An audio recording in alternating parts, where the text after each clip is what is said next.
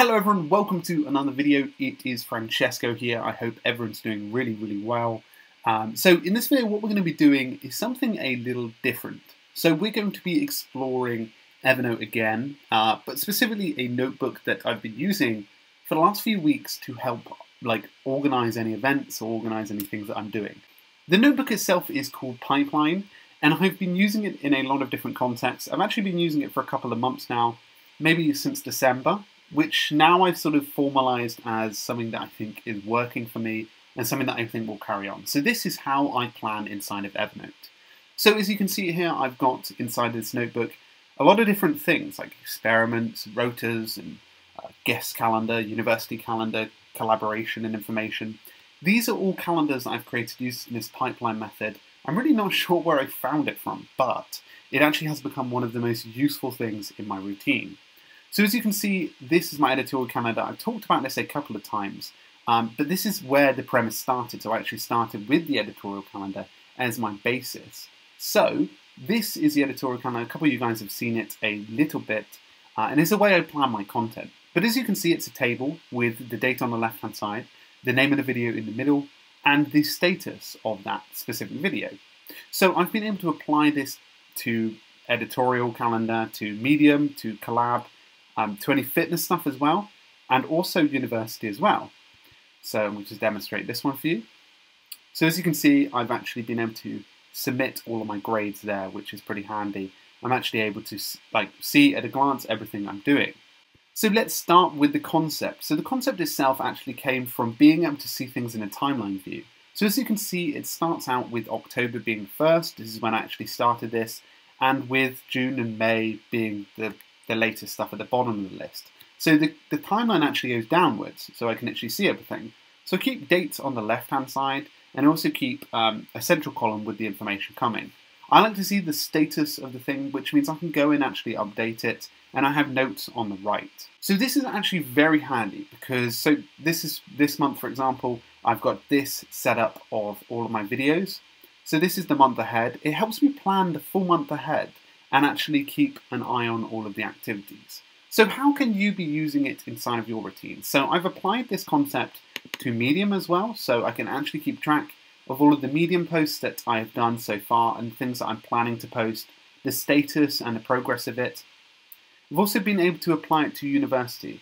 So this has actually been very handy in giving me a bird's eye. So I use this as well for being able to plan and visualize things at a glance. So as I can see, I've actually can visualize my editorial calendar at a glance, but I can now visualize my university calendar at a glance. So as you can see, everything's all there in one sheet, so I can see it all. And so these two modules are uncompleted. This one's been a longer term one, but at the bottom are the latest stuff that I've done, and I can plot in all the results that I have. I actually haven't updated this one. I'm going to go back to 63%. So it's actually a pretty handy calendar. So how I create this is I essentially start out with a basic note. So for example, you can do it for finance as well. But if I click Pipeline, once you go in, I create a table inside of Evernote, so maybe 4 rows across, and you can have whatever it is, date, title. So you could use this for planning. So I'm just going to actually plan an event necessarily. Let's say you're an event planner. Let's have status here. So let's just speed this. So you can have May 2nd, and then your event, so wedding with Bob and Sarah. So you're a wedding planner, and you have the status here. Need to prepare meals. I don't know, maybe they ordered pie and chips, etc., etc. So you can actually have this as your plot out.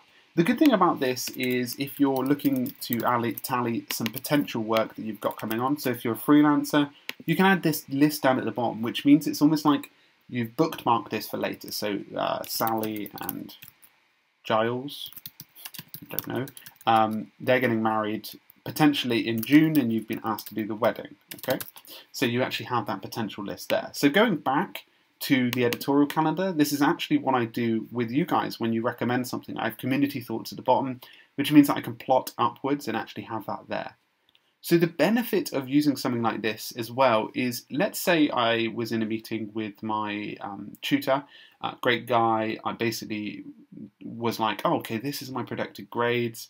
And I basically brought this up. I think I brought it up in presentation view. And you can do this on web now, I believe, and you can actually see this. There you go. You can sort of demonstrate stuff. Okay, I've got this and this and this. But it's actually a handy way to visually represent something as well, especially if you're sending a note over and you want to copy the public link and send it over to a friend. It actually looks really good inside of web now.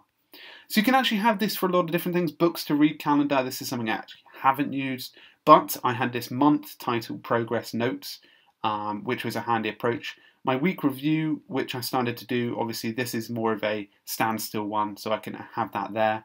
My workout record, this is again something that I didn't do, but I would have tallied this like this if it was my workout record, and actually had the date, the exercise, I can't spell exercise, the record or the tally, the notes, and then I would actually put all of those stuff in. So Monday, bench press, 15 times 4. I don't know, I'm not that strong. But yeah, so what I have up at the top left is a way for me to see all of these visually. So I've got shortcuts to all of these, which is very handy. Overall, this method has become very useful in being able to set up anything for the future.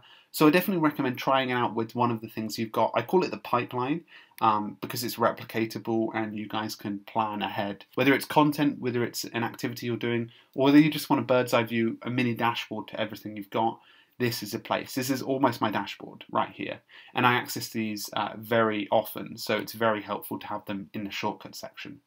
Anyway guys, I hope you found value in this video. Let me know in the comments whether you're using something like this.